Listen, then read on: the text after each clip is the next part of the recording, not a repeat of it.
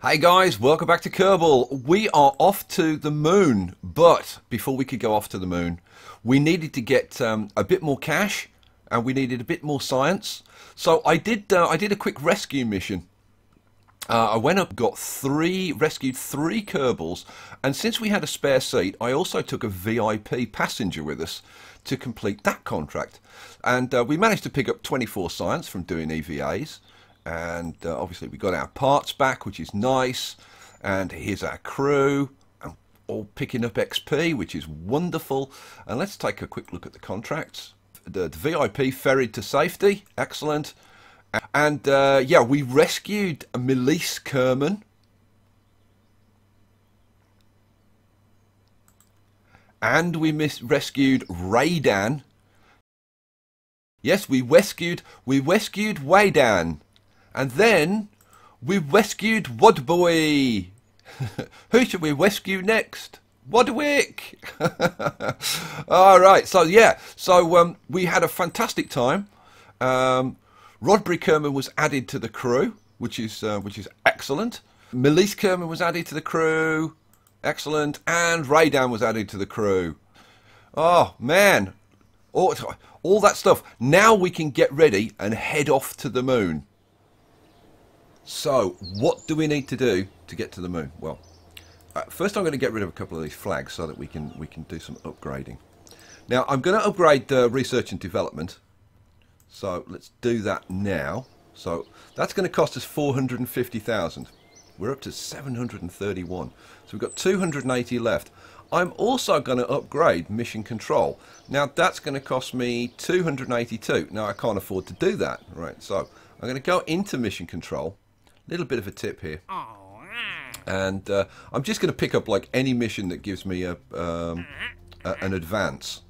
Okay. Oh, this expires in like 8 minutes. Oh, this is a tip. Before you start any mission, it's a good idea to run through and see if you've got any contracts which are expiring anytime soon. This expires in 8 minutes, but once you take it, you've got 5 years to do it. Okay. So I'm going to take this contract. That gives me a bit more cash. Now I can go back out here. I can upgrade mission control. Upgrade that. Nice. Go back in. Now I've only got 22,000. Well, I probably can't afford to build. In fact, I can't afford to build a rocket to the moon with 22,000. But because we've now got unlimited contracts, we can now take all of these if we want to. So yeah, like why not? So we can take all of the advances from these contracts. Oh, and look at my cash ticking up. 64, 98. Oh, science data from surface of the moon. We definitely want to do that one. 123. And we could even have explored Duna. And look at that. That's an advance of 187. Well, let's take it. Cool. So, having taken all of those contracts, we've now got loads of cash. We've upgraded our buildings. Excellent. Now we can go and build. Oh no! I've got to research a couple of things. Oh, I'm so excited to go and build the rocket. Couple of things we're going to grab. Now we've got 260 science to spend, so I can take advanced flight control. We know that we can build a rocket which will get there. I'm going to take advanced flight control. Now you probably might think, well, you'd want to take landing, but in actual fact, we've already got basic struts that will do. And then we're going to take specialized control. Now, why am I taking specialized control? And it's for this unit here. This is an SAS unit. This gives you SAS without having to have a pilot, which is very handy because we're going to take a scientist on this flight. Jeb has already done the piloting thing. He's done the flyby of the moon. He's worked out all the trajectories and they've done all the maths. Now they're going to send a scientist to bring back loads of scientific data. Right, let's go build a rocket. Okay guys, so this is the rocket that we're going to use, and rather than this time build it, I'm going to kind of take it apart and show you how it's constructed, because it just takes too long otherwise to actually like build the whole thing. So let's start with the stages. So we've got a whole bunch of rockets in this kind of weird configuration, and we start off with these double boosters are our first tier of boosters, and then they're jettisoned. Yeah, so let me tip it around this way. Then those 4 are jettisoned, and we start these 2, and then they're jettisoned, and those are our last 2. This 2 on this side, and then when we're through all of our boosters, then we've got this, which is one of these. I'll show you. Which is one of these big fat X200s that holds what is it? 1440 units of fuel. Now this is a big fat gas can, but it's only got a little booster, a little engine on it. It's only got the T45 swivel, which is this little thing, and this struggles to get this into orbit. But we need to this stage, so this part and the boosters, that needs to get us into orbit, or nearly into orbit. So that's the stage to get us into orbit. When we're in orbit, we then have this stage, which consists of, let me get rid of decoupler, which consists of a Terrier 909 engine and a T400 fuel tank. So that's that. Now that stage has to get us to the moon as an absolute minimum, and hopefully slow us down a little bit as well. If that's kind of a bonus, to be honest.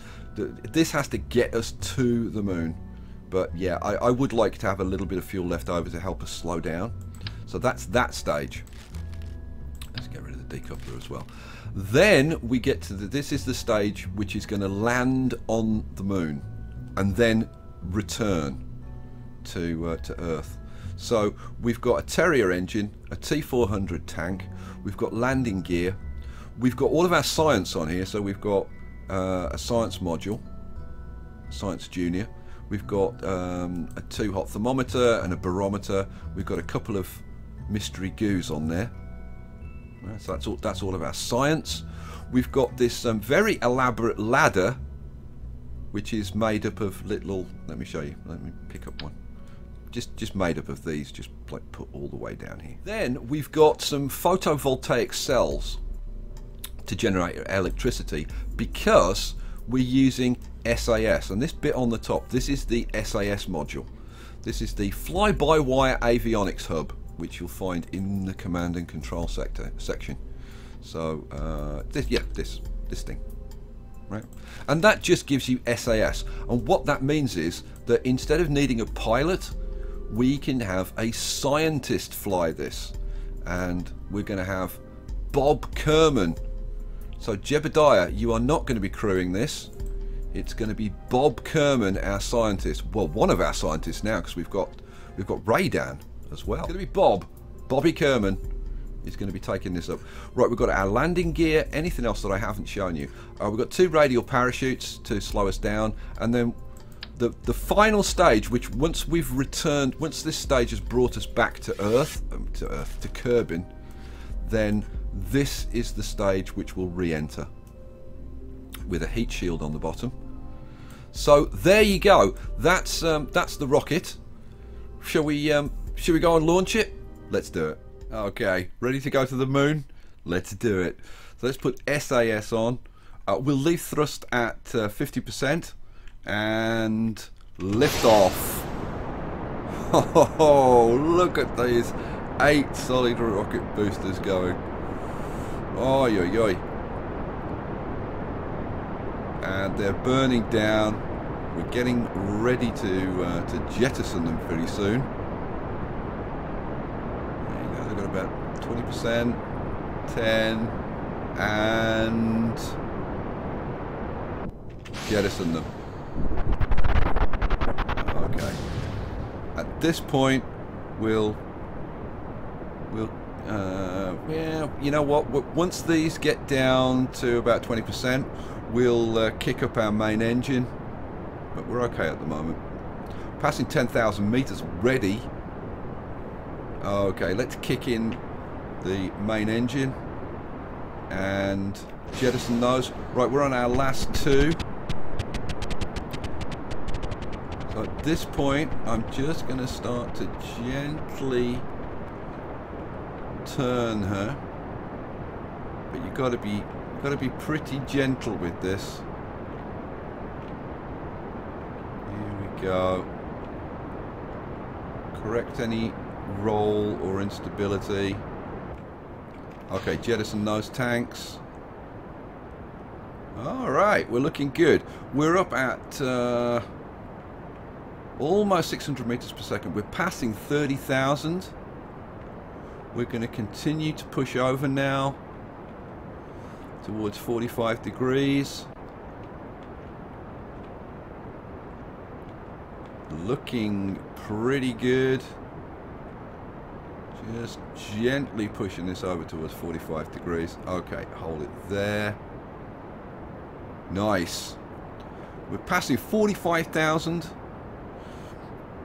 Now what we need to do is pick up some speed. Now this is a pretty fat, heavy rocket for this engine to deal with, but just about coping. We're picking up speed, but pretty slowly. So we're gaining altitude. We're up to almost 60,000 now. Let's go and have a quick look. So our apoapsis is already up to 76, 77. Looking good. 80,000. Okay, what we're going to do now is just turn this towards the horizon and look to pick up speed. So, like, pretty much bang on the horizon, and we're just trying to pick up speed now. And we should see that our apoapsis is going to hold relatively steady. It's not going to go up very quickly, but our speed should start to climb. We're over 900 meters per second now, and 950, 1000 meters per second now. Alright, looking good. Okay, our apoapsis is holding steady at about 85,000. Let's check our fuel. We've got about 20% of our fuel left.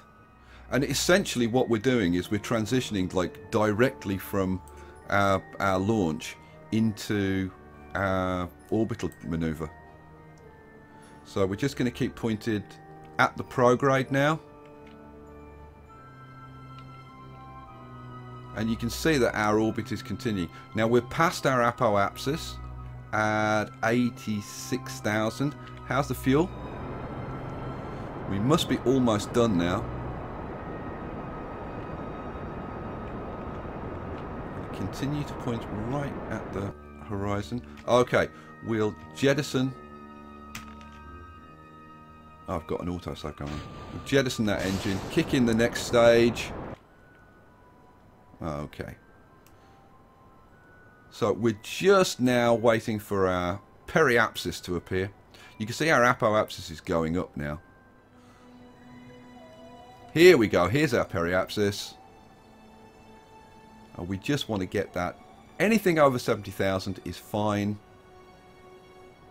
Here it comes. 55, 60, and 70. That will do. Okay, cool. Right, we have achieved our orbit. Excellent. Okay, so now we can think about creating a trajectory to get us to the moon. Now, I'll point out my orbit is not quite a standard orbit. Doesn't actually matter. Does not actually matter. Okay, let's get our trajectory to the moon. Now, I'm sure you remember from our moon flyby episode how to do this. Click on the moon, set the moon as your target so that the orbit turns green. Then you want to turn the circle so that it's full onto you, and then move the moon around to the 3 o'clock position. Now, in actual fact, once you get used to this, you'll figure out that you want to be between 2 o'clock and 3 o'clock. So 2 o'clock and 3 o'clock, about there.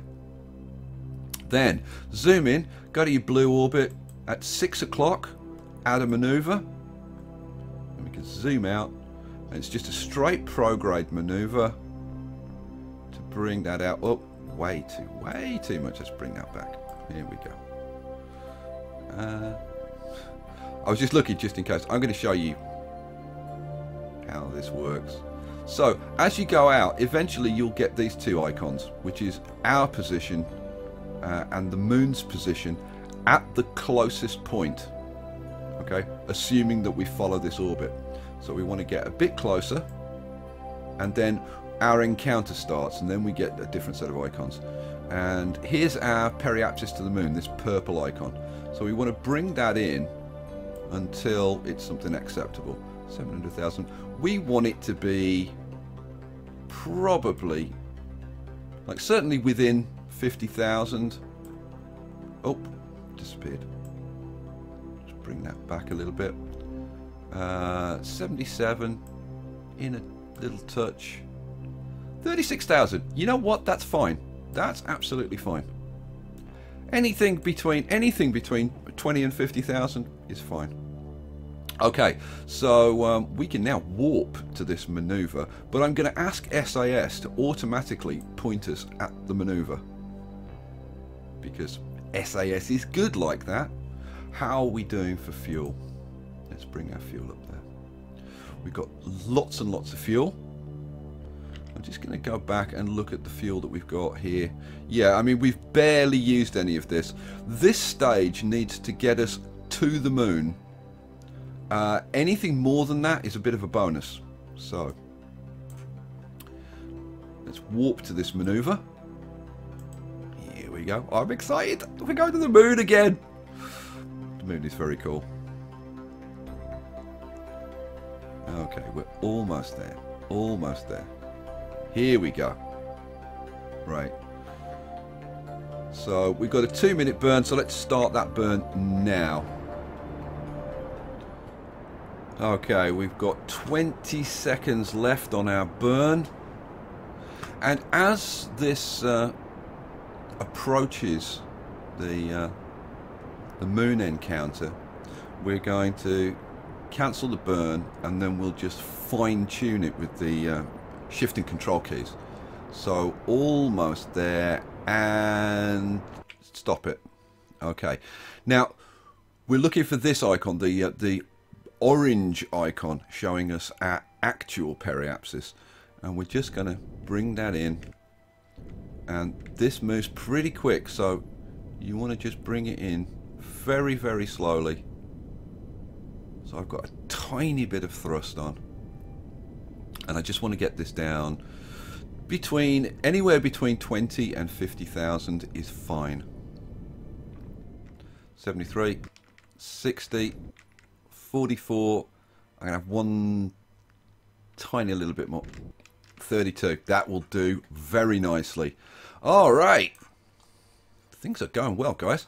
Right, let's cancel that maneuver, and we can now look to warp out to the moon encounter. So you've got your blue orbit, and at this point, this is where the moon encounter starts. You want to warp to just after that. Okay, once you get into the encounter, we get this line, and what we now want to do is bring ourselves into an orbit around the moon. So our periapsis is at 31, which is pretty perfect. So what we're going to do, we're going to put a maneuver in at the periapsis, add maneuver, and it's going to be a straight retrograde, and you'll see how this line comes in. That'll turn into an orbit around the moon, and then we want to bring that orbit down, and we want a fairly circular orbit. It doesn't have to be perfect, but kind of there or thereabouts. Okay, 26, 38. That will do absolutely fine. Okay, so this is saying it's just a 9-second burn, but to be honest, I don't actually believe that. I think it's going to be a little bit more than that, but well, we'll see. We'll see. So let's zoom to the next maneuver. Warp to the next maneuver. And we'll tell SAS to point us at the maneuver vector.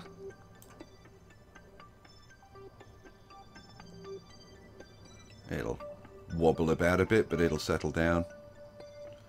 So I think at about 30 seconds, I'm just going to give a quick blast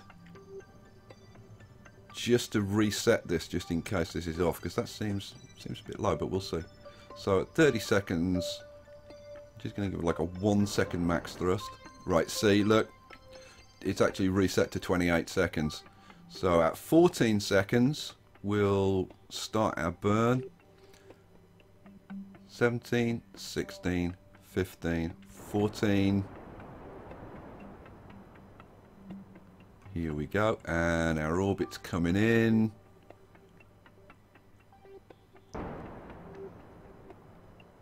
Just a few more seconds.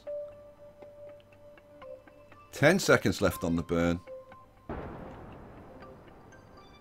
5, 4, 3, 2, 1. Quit. Very nice. And if we want, we can adjust that a little bit.